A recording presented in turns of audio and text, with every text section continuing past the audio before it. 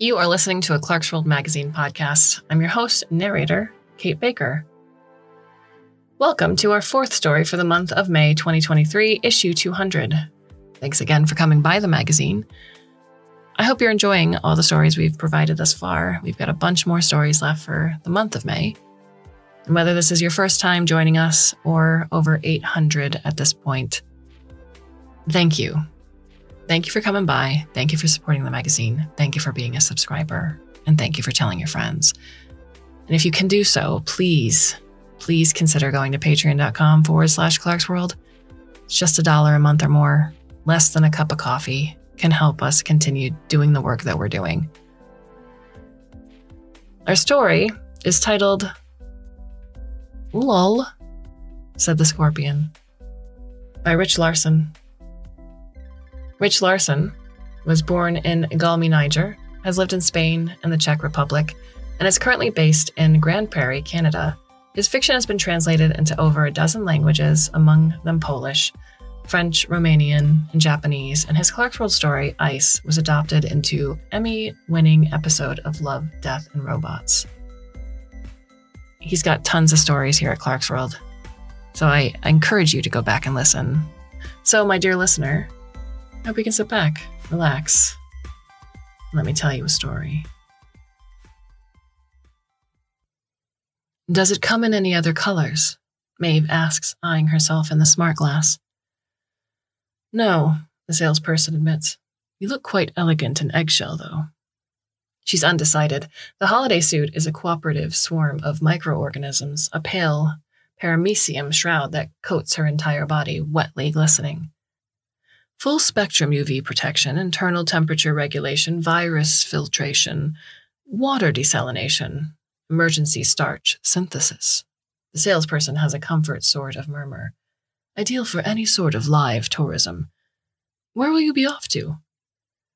"Faro," Maeve says, and saying the name conjures immaculate white buildings and deep blue waters onto the smart glass behind her, displaying the paradise she's dreamed of for entire weeks now. "Faro," the salesperson echoes. "Oh, I'm so jealous."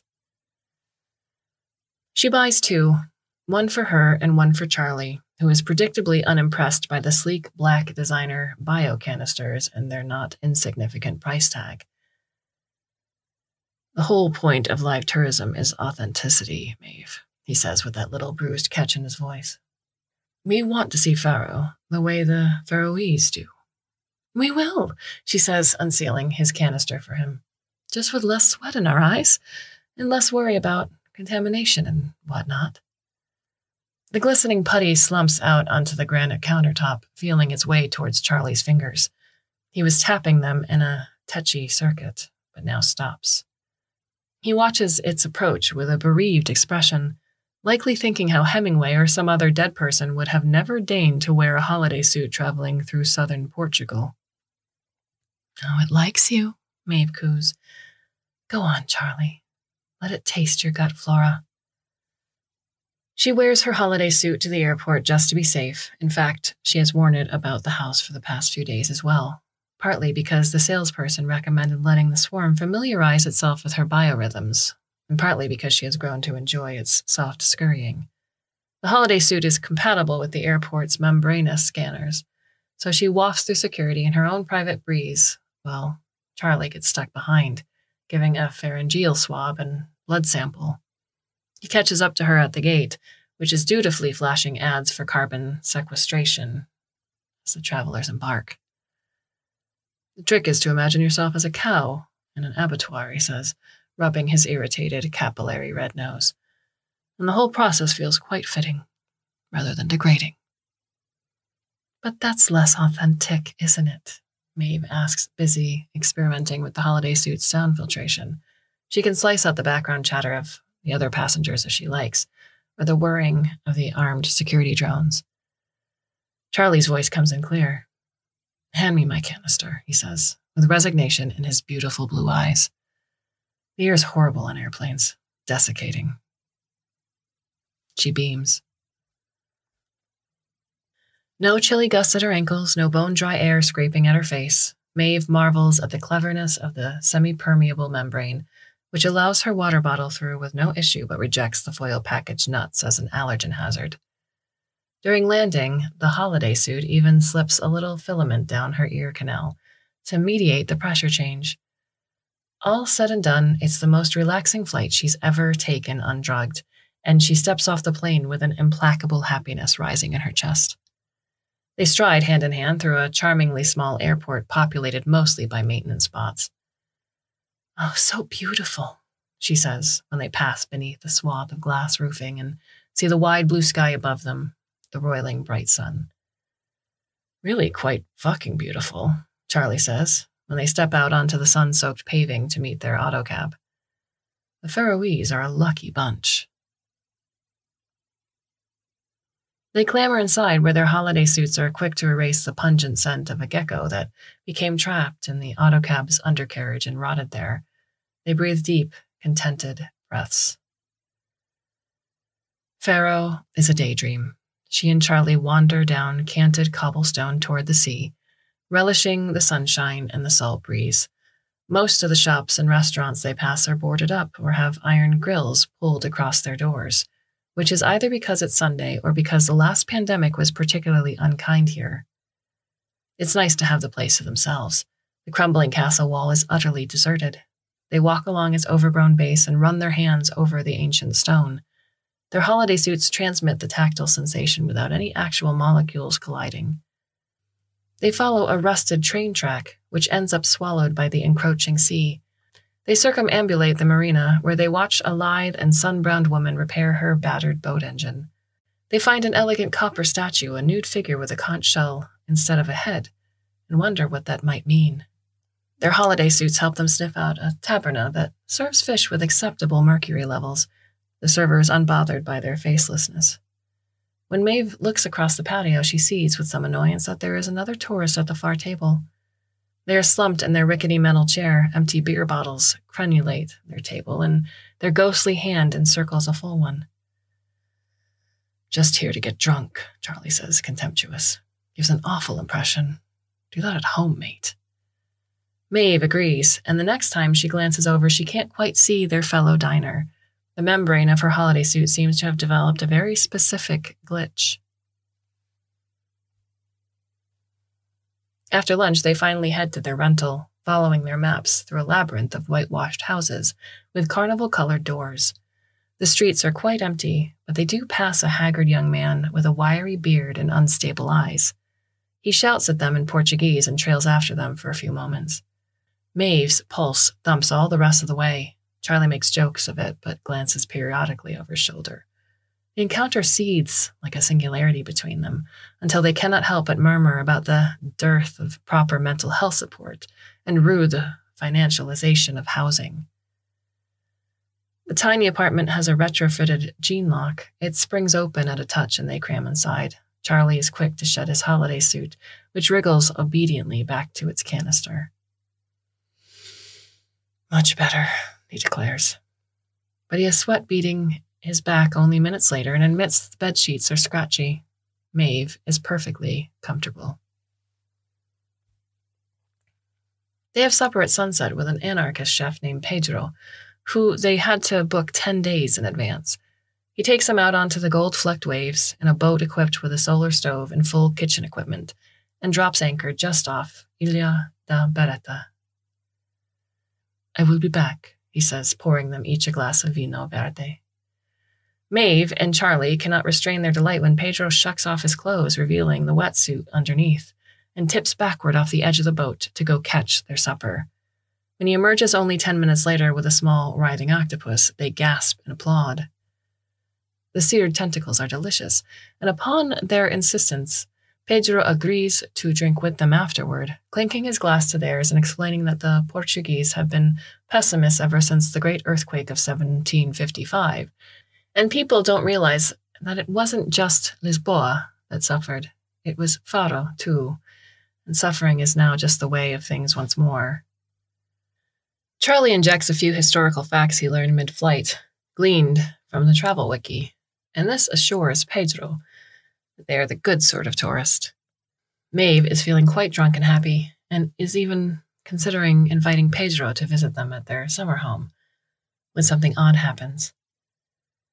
The chef had reached across her to refill Charlie, and on the way back his arm brushes her shoulder, innocuous, unintentional. Maeve would not have noticed at all, except that Pedro suddenly jerks back with a shout. "Fuck!" he yelps. It bit me." For a moment, she thinks he's joking, teasing them for their alienish holiday suits. But then she sees a shiny red blotch on his forearm, skin scraped away. She gapes at it. The chef curses again. She apologizes, and they lapse into embarrassed silence, during which Charlie glares at her, as if it's her fault. He pays Pedro extra when they get back to the dock. They buy another bottle of wine, and by the time they go to bed, they have forgiven each other. Charlie speculates that Pedro's trailing arm might have been a sly attempt to grope her, in which case the holiday suit did well for itself.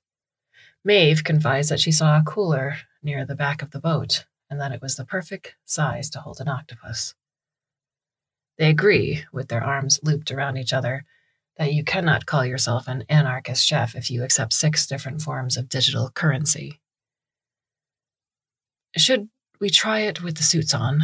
Charlie asks with a mischievous smile. "What do you think it feels like?" "Like a condom all over, I expect," Maeve says, reaching between his legs.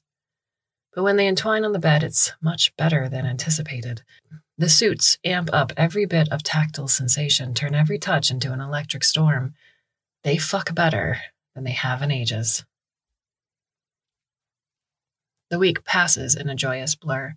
They establish a miniature life for themselves. A Faroese life, Charlie declares it. Mornings are spent in their favorite cafe, sipping from steaming mugs of thick, dark chocolate made all the sweeter by cacao's impending extinction. Afternoons are for the beach, where they spend hours on the flower-soft sand with no need for towel or parasol. Maeve imprints the tide on all her senses, relishing the spray and roar, the crash and scurry. Charlie leafs through a translated collection of poetry and expounds on the difficulty of separating Neruda's brilliance from his misogyny.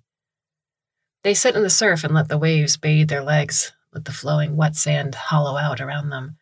Their holiday suits allow the cool water in, but keep the sediment out. Once a bloated shark carcass washes up quite near to them, and Maeve is briefly reminded of Pedro's minor injury.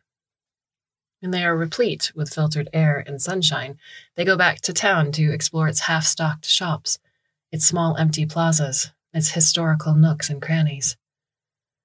Faro seems to grow more beautiful by the day. She no longer sees scrawny stray cats or panhandlers about, nor shuttered windows, nor decaying tenements. She does see an occasional flicker in her peripheral, which reminds her of the tourist who vanished so neatly from them in the taverna that first day.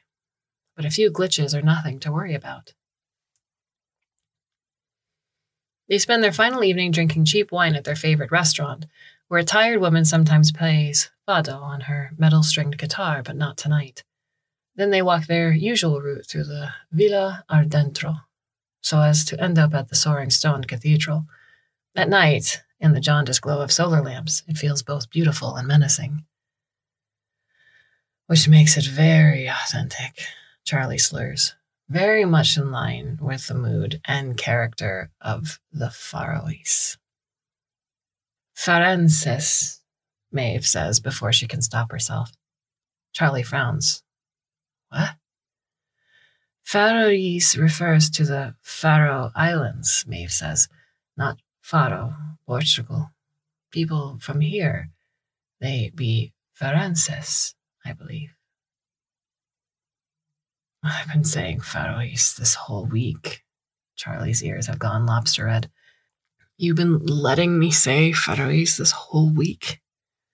Maeve blinks. "Doesn't really matter that much." "And why point it out now?" "Just for future reference, I suppose." "You could have given me that future reference a week in the past." Charlie's cerulean eyes are narrowed. "But you thought it was funny, seeing me make a fool of myself?" Maeve folds her arms. "You're only making a fool of yourself right now. You're being fucking ridiculous." "I need to cool down," Charlie announces. "I'll be at the apartment." He turns and stalks away. Maeve is not fully surprised. Things have been souring since this morning, and they both agreed that having a child in the midst of the climate crisis and its many co-crises was unthinkable. But afterwards, Charlie stared glumly at a cherubic toddler stumbling across the cafe.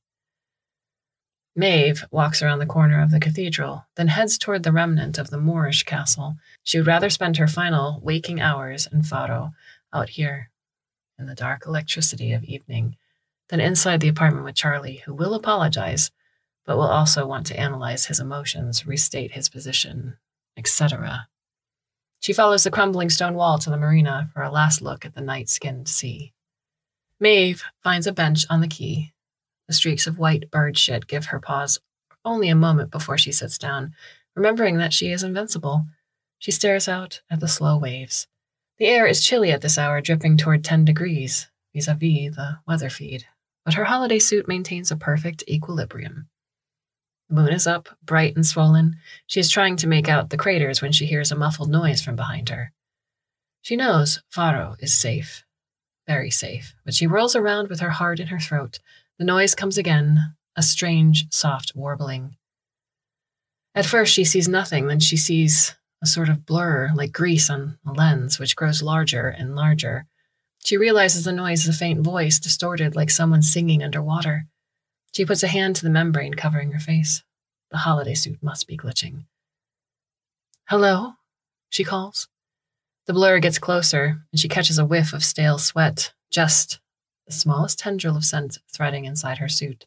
Struck by sudden panic, by the urgent need to see, to hear, she tries to claw the membrane away from her face. It obliges, slithering down her neck to free her hand. For the first time, Maeve breathes Faro's unfiltered air. The stench of fish and rot makes her eyes water, but even through her tears she can see much more clearly.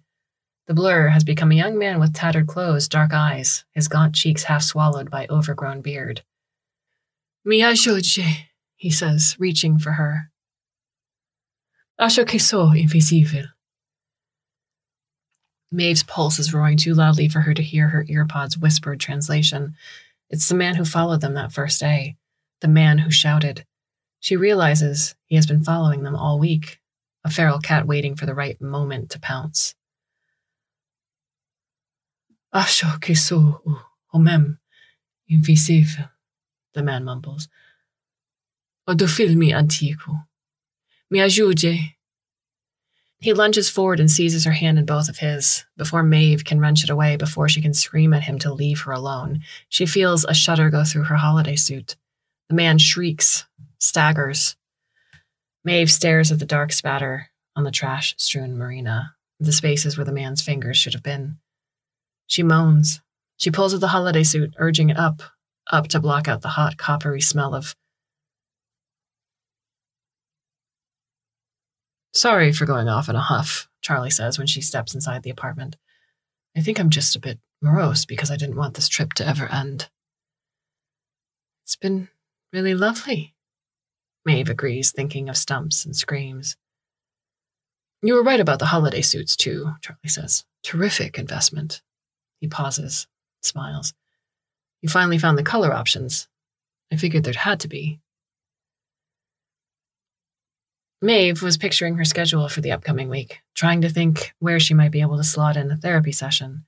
But now she looks into the mirror hung beside the bed. Her holiday suit is a soft, cloudy pink.